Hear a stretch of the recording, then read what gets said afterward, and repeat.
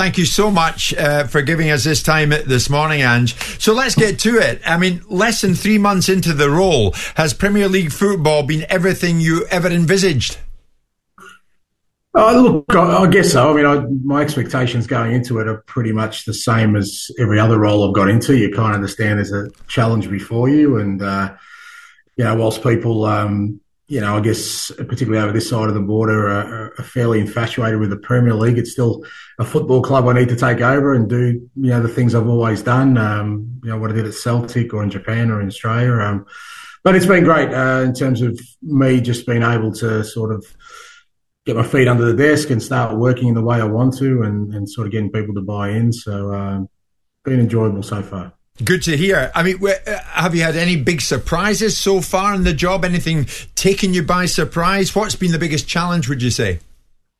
No real surprises. As I said, it's still football. I think if you can sort of take away all the general sort of scrutiny that's around, particularly around the Premier League, but in every role you have, nothing really surprising. The challenges are, as I said, as expected. Every time I walk into a role, there's a reason I'm here. If things were going well, I wouldn't be here. That's, most managers will tell you that's the reason you come in, and with that, you go in with your eyes wide open and expect it to be tough, and it will be. We're just very much at the beginnings. We've had a encouraging start, but still plenty to do. And when you looked at the opportunity of Tottenham, what was it? I mean, I'm not just obviously because they asked, right? But what was it about Tottenham that made you want to join them? A lot of people have this perspective of Daniel Levy, of the challenges that Tottenham Hotspur have had, the fact that they haven't won any trophies. You've come in from the background with a lot of noise about what you've achieved at Celtic, and justifiably so, because I think you did a brilliant job. But Tottenham as a challenge, what was it that drew you to them? Exactly that, Simon. I love a challenge. I've done that through my whole career. I guess every step along the way, wherever I've sort of decided about when to move, and I've usually moved on the back of success wherever I've been, is because there's a challenge out there that really stirs me. As you said, first you've got to get asked, so that's the first thing, and I was asked. Secondly is you look at what you're going into, and I think the fact that it is, for all intents and purposes, one of the biggest clubs in the world, but it hasn't had success for a very long time, was probably the key driver for me. Because I think when you go into a challenge like that, that should you be able to, implement the things you want to, and, all things being equal, it goes well, you can make an impact and leave a mark on the club you've worked for. And that's what I've tried to do with all my clubs. So that was the biggest attraction for me, the fact that the club hasn't had a lot of success. It kind of is coming off a particularly poor season, even by its own standards, and the opportunity there to create something. What's the challenge, mate? I mean, when you conceptualise a challenge in people's minds, some people would say it's to win something for Spurs. Others might say to get Daniel's objective of getting inside the top four. What is the challenge? The challenge is, for me, the same everywhere: to get the team to play a certain kind of football that gives its own fans and punters something to get excited about on a weekly basis and bring success to the club. There's no other reason I do what I do. It doesn't matter where I've been. I want to bring success to this football club, play in a certain way. That never changes. I'm uncompromising in that. And success for me is winning things. But, at the same time, it's not a desperation around just winning something, because I just don't think that's, that gets you sort of the sustainable sort of opportunity to be successful. That for me, it's the roots of it, the foundation of it is just to play the game a certain way, which I believe brings success, but also excites the punters. And as you rightly say, the challenge is to win things, and Tottenham fans desperately want to win something. But here, after you went out the Carabao Cup against Fulham, there were a bunch of Tottenham fans getting in touch saying, there was no drama, there was no crisis, but they were disappointed that you didn't field a stronger team that might have got you that win against Fulham and might have taken you deeper into the Carabao Cup. Who knows, you might have won it. Any regrets there?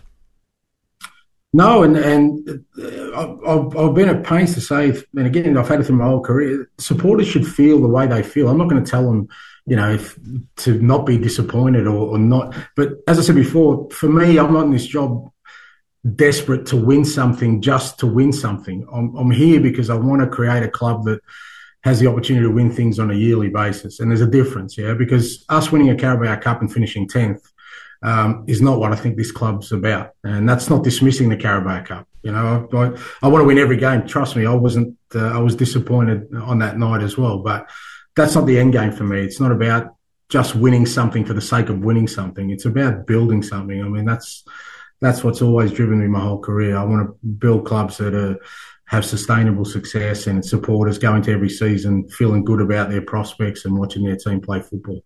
Ange, we spoke a lot in this show about Conte and what he did or didn't do in his time there.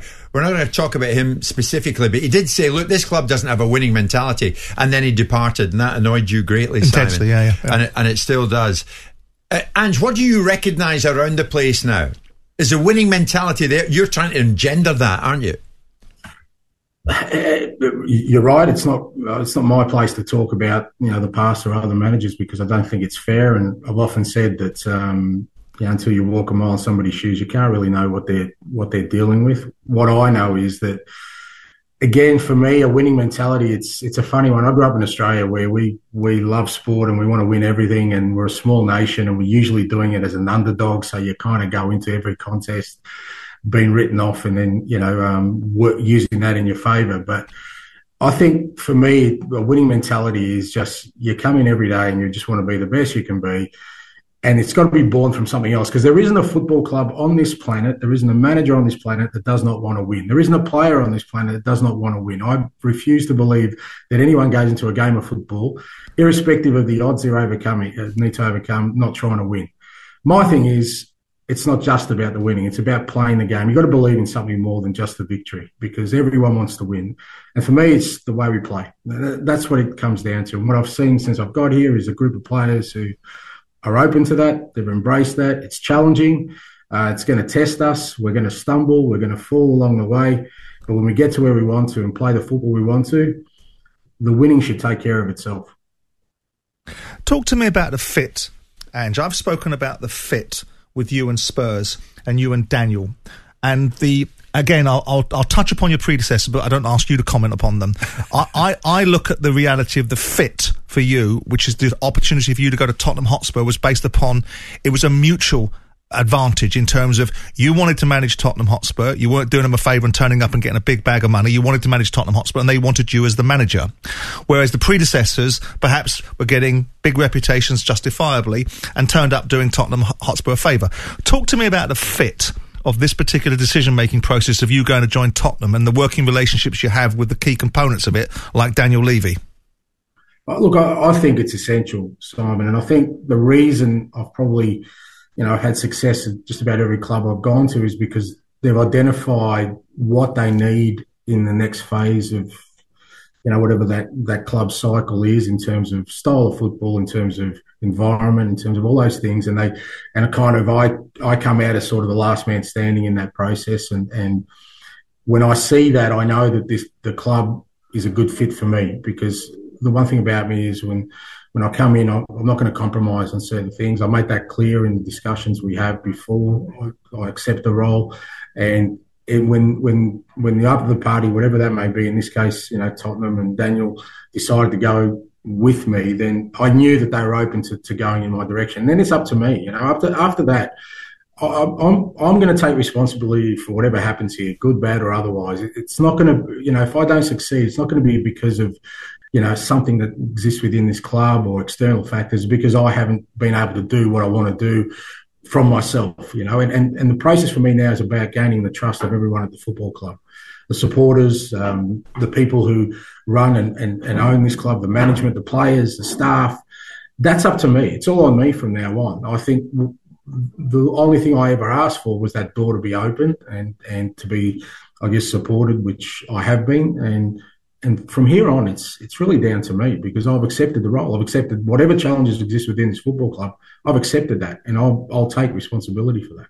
Ange, what would you say is the ceiling for the club in what is one of the most competitive Premier Leagues for some time? I don't don't like ceilings, don't like floors, don't like any kind of impediments that limit anything you do in life, Jim. You know, from my perspective, it's let's see where it takes us. You know, when I started this off 26, 27 years ago as a manager, I left the bank to become a manager. I can tell you that there was probably plenty of ceilings that were put before me then, and I'm standing here today. And who knows? I don't work that way. For me, it's about trying to get this club to the levels where I believe it deserves to be. It's got unbelievable training facilities, stadium support. It's got all the ingredients you'd ever want for a club to have success. My role within that is to try and manifest that into something more tangible in terms of on field and give the punters and supporters something to be proud of. So who knows, mate? We'll see whatever the ceiling may exist. Let's see if we can smash through it. I like that. You don't like ceilings. I love it. James Maddison's already been lauded as one of the signings of the summer, Ange. Did well getting him, and he's made a great start. What can you tell Tottenham fans listening? And there are thousands listening, let me tell you. I can see it in front of me. I mean, is there more to come from Maddison? You excited about Maddison? Oh, absolutely. You know, again, that's, I guess, when you talk about support I've had since I've got the role. I mean, we signed James pretty early on in the piece, which was great for me. I mean, you know, we had competition with other clubs for him, and you know, the club sort of backed me early on to bring him in. I think what you've seen so far is we've gained a player with, you know, outstanding ability, but also somebody who also is very, very driven to bring success to this football club. And I think when you get both, you know, sometimes, you know, you get players at different stages of their careers, but for James and the club, I think it's a perfect timing because he's come here to make an impact. Not just for himself individually, because I think he's already done that as an individual. He wants to make an impact for this football club. And, you know, I think for James, Maddison, all the players, we're just at the beginnings. You know, again, I don't say that to dismiss the fact that we've had an encouraging start, but we've still got a long way to go in what we're trying to build. And guys like Madders and Sonny and Romero, who are now the new leaders of this group, they're going to play an important role in that. Those are three, are they? Maddison, Son, Romero. Do you see them as the leaders, some of the leaders in your squad? Yeah, I think so. I think it's important that, you know, a lot of it has to be player driven. You know, I can sit there and you know, try and paint the prettiest of pictures, but ultimately they've got to buy into it. They've got to believe it. You know, it's their, I keep saying, it's their dressing room. You know, they go into there every day. They don't go in the dressing room. The environment there is going to be key to us being successful. It's got to be driven by them. They're the people involved, not the players, the people who lead in there. And I think those three, along with others who we've got in the group, hopefully will drive that. And I noticed Messi this week, Ange described Romero as the best defender in the world. I don't know. Is he that good? Is he certainly up there? Why not, mate? Who am I to argue with Messi? He's. I'll tell you what. I wouldn't like to play against him. Most of the boys here don't like training against him. He's a real competitor, and I love that about him. You know, whether it's training or a game, what you see is what you get with Romero. Talk to me about Basuma. This is a player that was signed from Brighton that seemed to have been marginalised last season, didn't even get a look in. All of a sudden, he's a mainstay. What have you done with him? I don't know if I've done anything specific with him, Simon. With all the players, it's about creating an environment. And, you know, I put the responsibility on them too, because, you know, you can sometimes when you've had a disappointing season, you can blame, you know, the manager in the past or other things. But ultimately, I said to all the players, you know, it's about them now. You know, you never start with a clean slate, but you certainly start with an opportunity to take hold of your career and be show me what you can do and be the best you can be. And Biss, I was lucky because he was here from the first day I arrived. A lot of the boys had played international football, and Biss was here from the first day. And I kind of grabbed him and I said to him, the way he was training at the time was like the first 3 or 4 sessions. We mainly had young guys. You know, mate, you can be a leader in this group. The way, you know, I already knew about his ability, but the way he was training, and I could see he got a lift in with that. He was late the next morning, so then I said to him, to be a leader means being on time, and he's been good since then. So there's always lessons to be learned there. But, you know, I think with him and all the other players, it's about creating an environment, a framework to say, well, you should really have no excuses. You know, I'm not going to allow you to have any excuses to not be the best you can be. And within that context, then the rest is up to them. And it's just a couple of great points. Arsenal-Tottenham, 24th of this month. You looking forward to it? Yeah, Sheffield United first, mate. Yeah. Game at a time. But yeah, look, it's a big game, and then look, whenever I get stopped in the street these days, that's the first fixture people talk about, whatever side of the fence they're on. So yeah, it should be a great game. But like I said, I don't like international windows, mate. I've got to sit with my fingers biting my nails today because I've got about half a dozen playing in games today. So we'll get through that and focus on the weekend. What constitutes success then this season, Ange? Is it top four? Is it winning a trophy? What is it? Again, I said at the start, I'm going to stick to that line. I reckon the supporters will tell me. At the end of the year, they'll tell me whether we've been a success or not. Tottenham supporters, not opposition supporters. So, they'll give me an indication. Now, what that looks like, who knows? So the one thing about me is that, like I said, I love winning, and hopefully at the end of the year we've done plenty of that. Ange, we can't thank you enough. I know you're going out training now. From Simon and myself, everybody at talksport, thank you for this.